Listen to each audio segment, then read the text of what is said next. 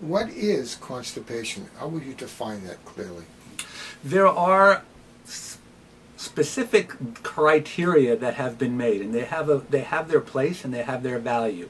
They're able to give guidance with regard to exactly how to determine if a child has constipation. They were derived by a group of experts in the field who met to discuss it, and they're referred to as the Rome criteria.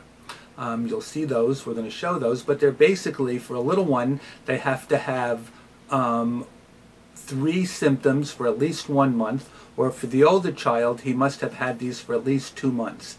And they would include 2 or fewer bowel movements per week, at least 1 episode in which the stool involuntarily leaks out into the underpants after they've already been toilet trained, having behavior that suggests that this child is voluntarily holding back the stool, not allowing it to pass, having a history of painful or hard bowel movements, or having stool which is so large that they have to be that they could either clog up the toilet or have to be manually removed by the caregiver to avoid problems with the plumbing.